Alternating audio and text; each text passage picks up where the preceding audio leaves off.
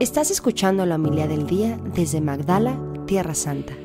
Junto a la cruz de Jesús estaban su madre, la hermana de su madre, María, la de Cleofás, y María la Magdalena. Jesús, al ver a su madre y junto a ella al discípulo al que amaba, dijo a su madre: Mujer, ahí tienes a tu hijo. Luego dijo al discípulo: Ahí tienes a tu madre. Y desde aquella hora el discípulo la recibió como algo propio.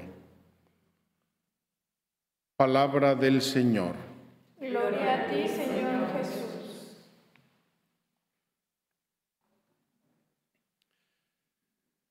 Queridos hermanos, he querido retomar esta bella tradición de la Iglesia de celebrar hoy a la Virgen Dolorosa, el así llamado Viernes de Dolores, que en muchas partes del mundo se celebra en las casas, en las iglesias, en los santuarios, se celebra construyendo o preparando un altar de dolores.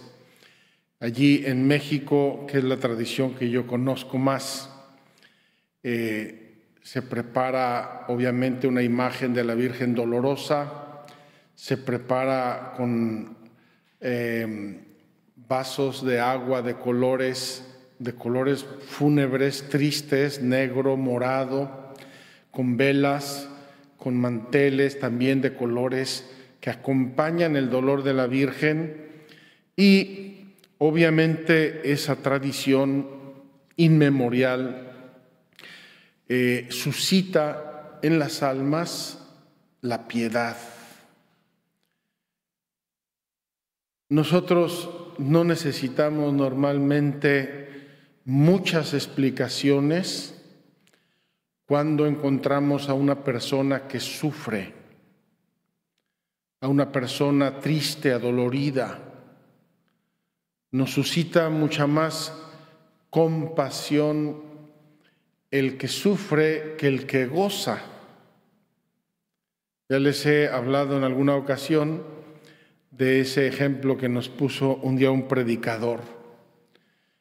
Si entra en una comunidad religiosa una persona sonriente, feliz, silbando, cantando, todo el mundo lo ve y dice: ¿qué le pasa? ¿Qué le pasa a este cuate? ¿Qué se ganó o qué? Si entra uno chorreando sangre, todo el mundo se levanta. ¿Qué le pasa? ¿Qué hacemos por él? Ambulancia, doctor. De algún modo nos pasa esto con la veneración de la Virgen Dolorosa. Esta imagen estaba junto a la cruz de Jesús, su madre. Ya nada más pensar eso nos estruja el corazón. Delante de un crucificado que está sufriendo lo indecible, que está chorreando sangre, que está fatigado, muriendo de asfixia. Pensar que ahí está su madre, que lo está viendo, que lo está acompañando, que está orando con él y por él, que está sufriendo probablemente en su corazón más que el hijo mismo, que seguramente se ofrecería ella para ser clavada en esa cruz 1000 veces en lugar de su hijo. Y que sin embargo está clavada en la obediencia a Dios. Hace mucho tiempo conversé con una persona que estaba sufriendo mucho, y me decía: Padre, es que me duele el corazón, me duele, o sea, traigo un dolor que no puedo con él. Claro que duele el corazón, claro que duele el alma, claro que duele los sentimientos, las emociones ante una imagen como la que acabamos de describir.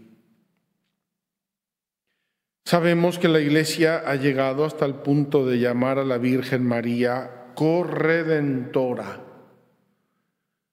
es decir, una persona asociada a la misión redentora de su Hijo de un modo único, irrepetible, y que se prestó y colaboró con toda su libertad y con toda su alma en esa misión redentora. Y por ello la llamamos corredentora. Queridos hermanos, acogernos al corazón de la Virgen María desde hoy y entrar con Él a la Semana Santa es un consejo muy, muy valioso.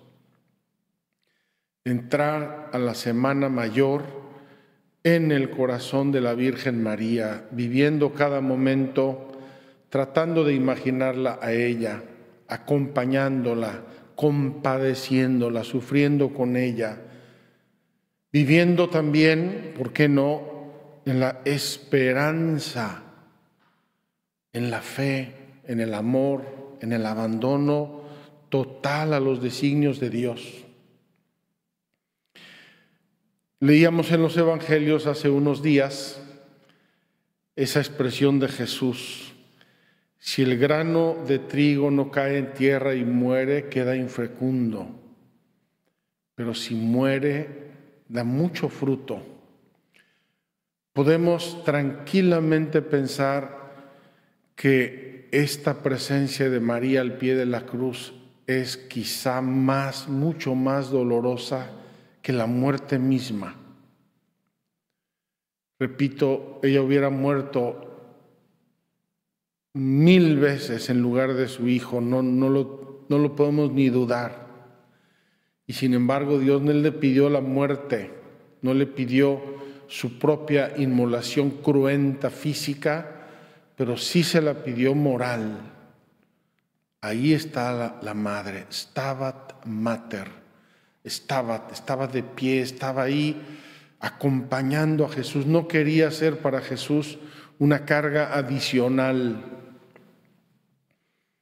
Un día vi y recé un Vía Crucis, y cuando llegué a la 4ª estación se me cayeron los brazos hasta el piso, viendo a una Virgen tirada abrazando los pies de Jesús. Yo pensé en mi interior, quizá quien hizo esta imagen de este Vía Crucis no conoce a la Virgen y no sabe qué estaba haciendo ahí la Virgen.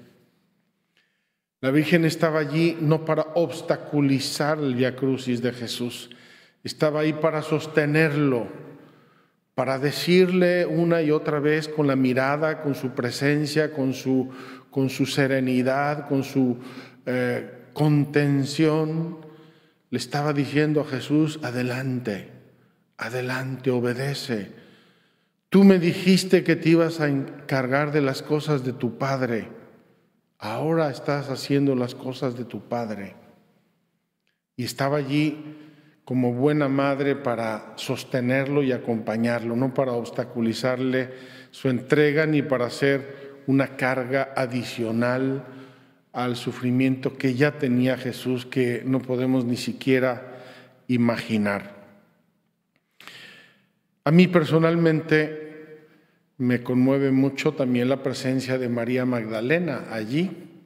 La he reflexionado mucho desde que Dios me quiso unir a este lugar y a este proyecto de Magdala.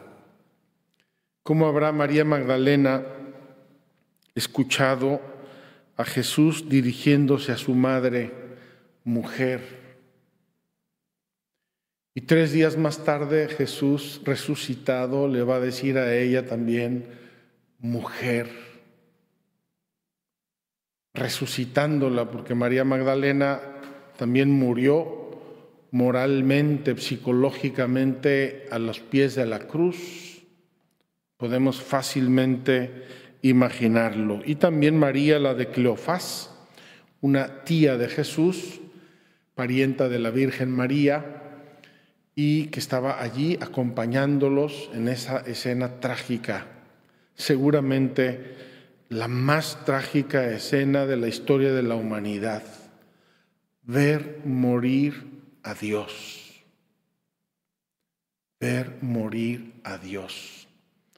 Eso nadie pudo entenderlo con más profundidad que la Virgen María, que lo había engendrado, cuyo palpitar había sentido desde el día 1 en su seno, cuya concepción milagrosa, divina, solamente ella podía testimoniar como ningún otro.